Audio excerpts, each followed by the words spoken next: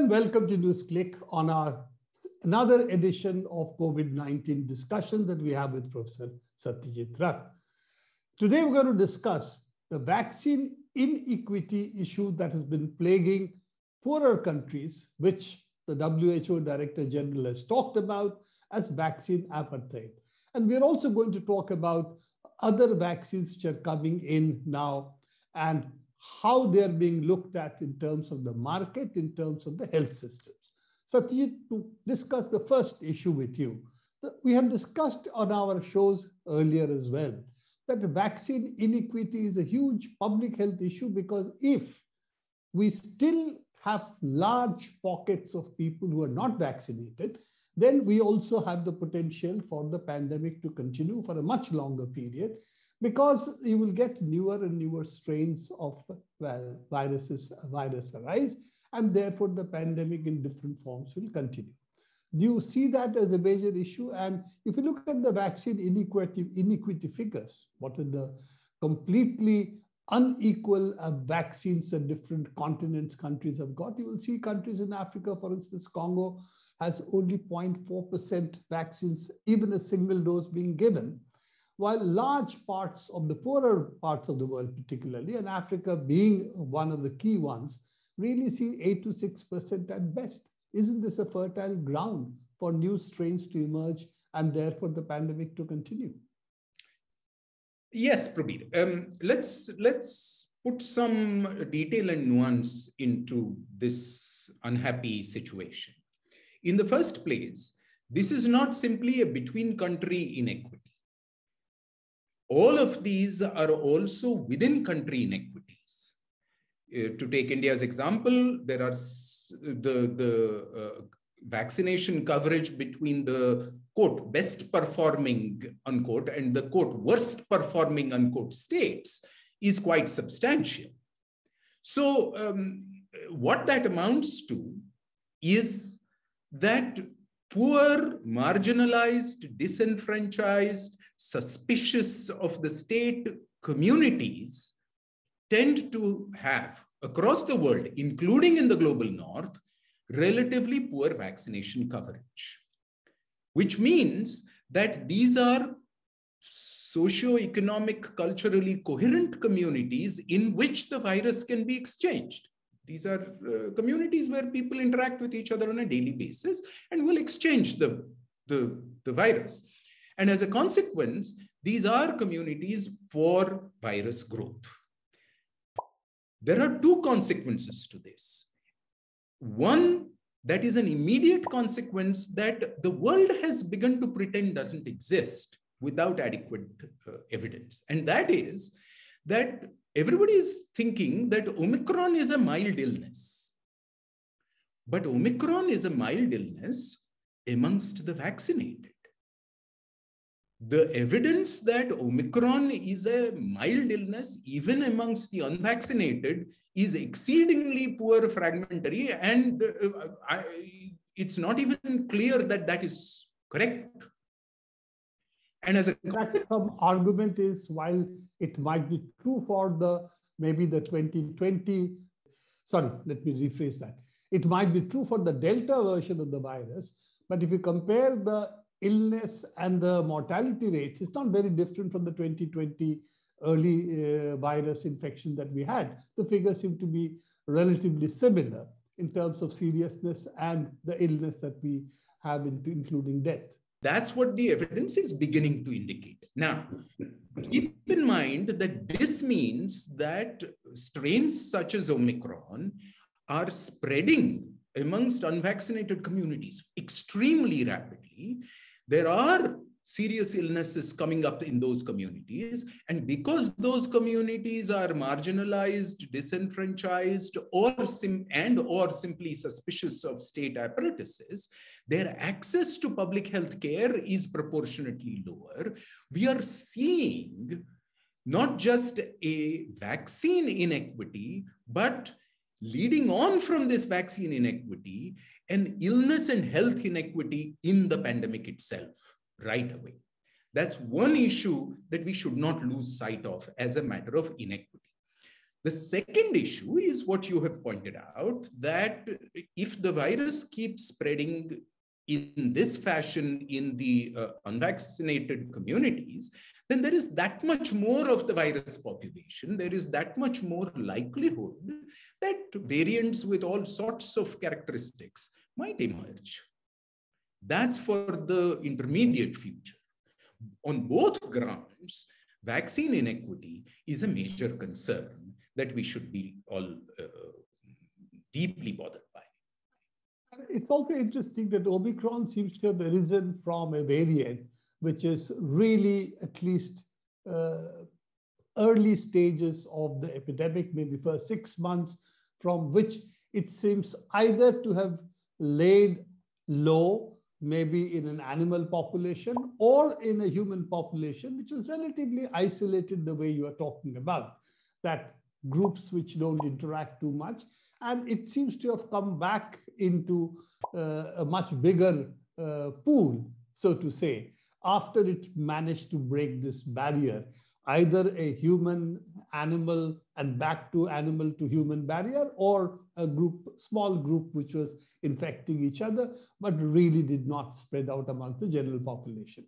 Absolutely. I'm much more inclined to think that it grew, it emerged in relatively, at least culturally isolated communities somewhere.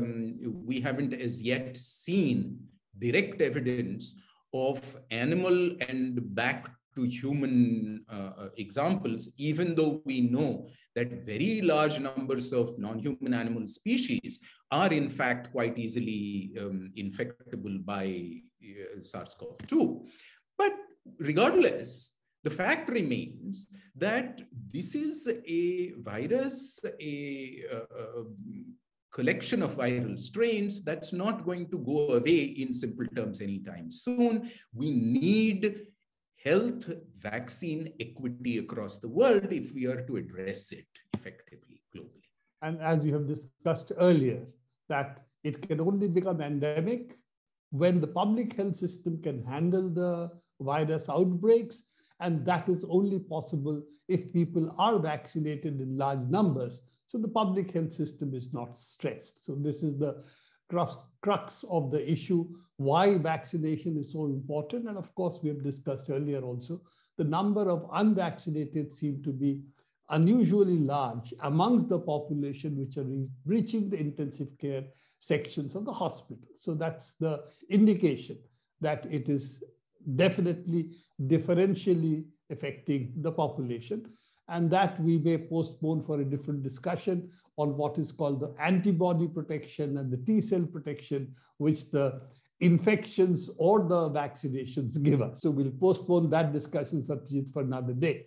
Coming back to the other issue, that we seem to find a concerted campaign, particularly if we see the American media, not say the global media, as much as the American media, which seems to indicate that apart from the mRNA vaccines, all other vaccines are particularly useless against Omicron. They don't produce enough antibodies. So the Chinese tests and results seem to show that they do.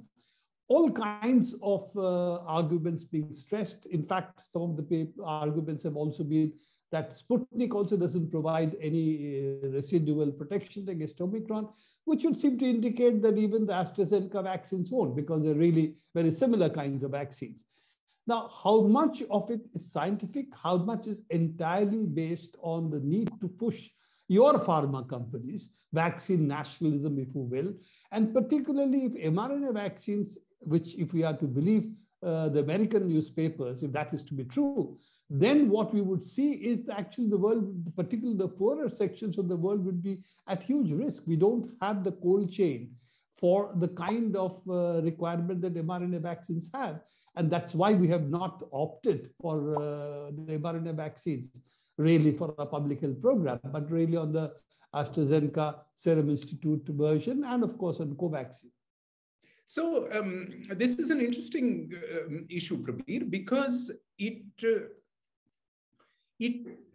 is beginning to look as though the science, or more correctly, the evidence is being somewhat selectively and conveniently read in the service of a competitive advertising capitalist profit-making approach on the one hand, and narrow vaccine nationalism at the political level on the other hand. And let me explain that.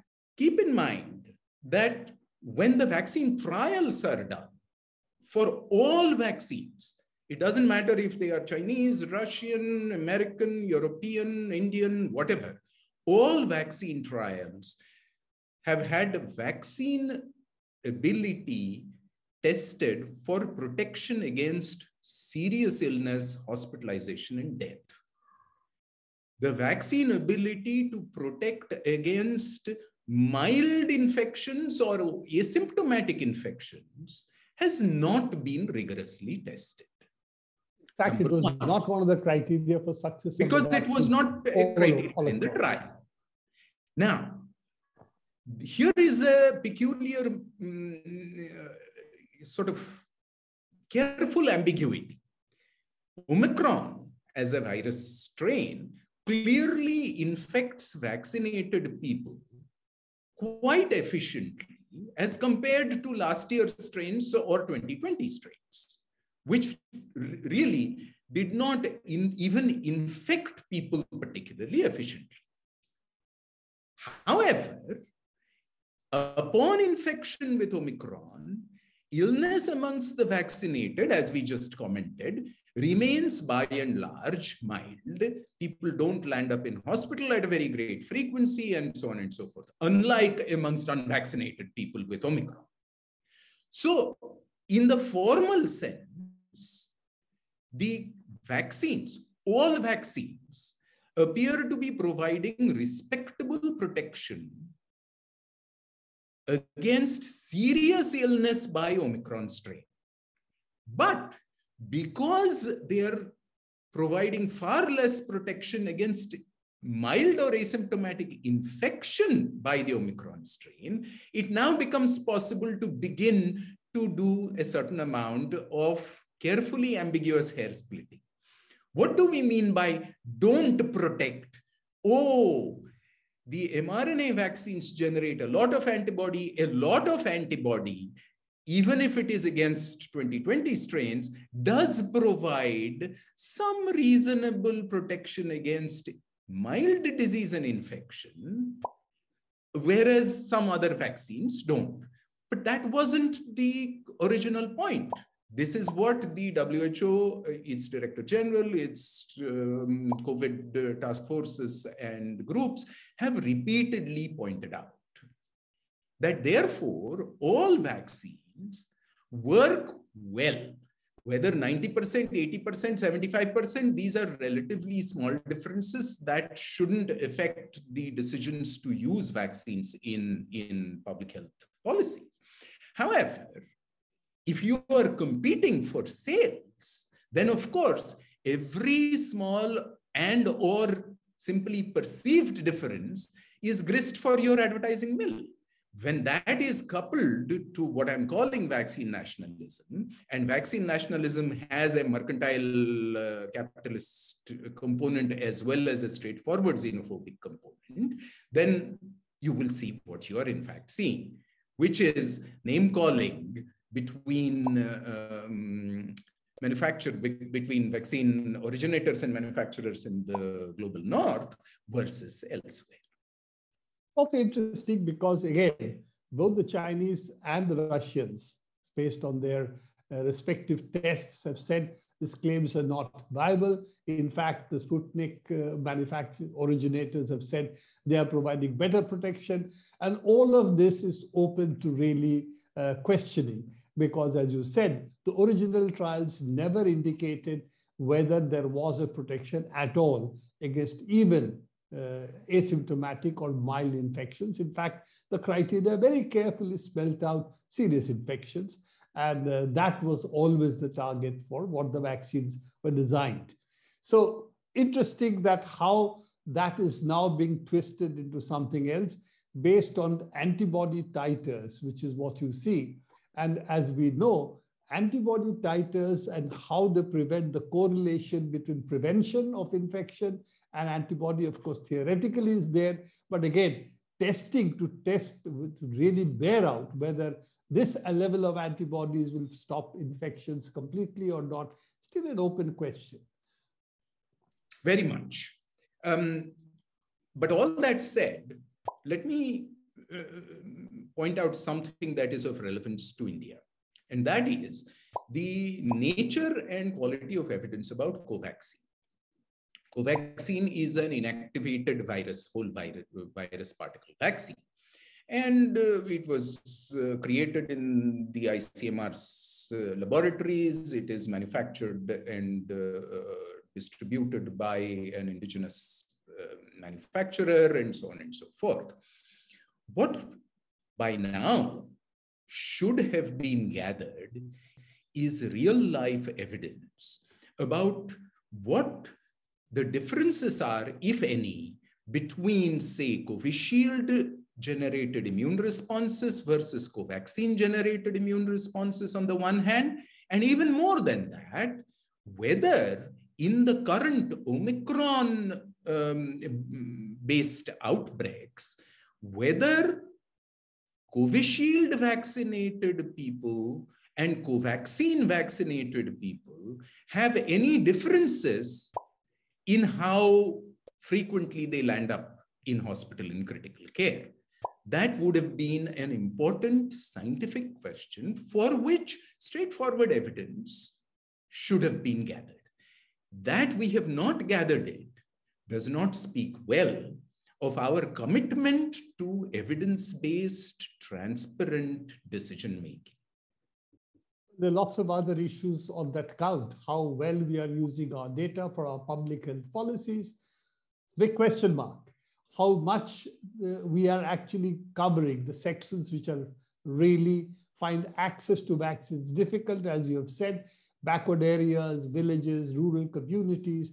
Among the rural communities, also those who are marginalized in social ways. All those questions are there. But again, that data, if it is available, is under lock and key. The researchers do not really have access to that, and that researchers have pointed that out time and again, that can we get better access for public health purposes to this data. And we also have the other issue that though a number of vaccine makers have got clearances to start to manufacture, they have been given clearances to actually produce vaccines and distribute it. Nothing has happened on that count. You have pointed it out earlier as well. So what is stopping them from doing so? These are some of the questions we will discuss later, not today because we're running out of time. But Satyajit, we want to come back to the issues that we have discussed partially in the passing, so to say, with more detailed discussions on the same. Thank you very much for being with us, explaining to us what the issues are and what could be the way going forward. This is all the time we have for NewsClick today. Do keep watching NewsClick and visit our website.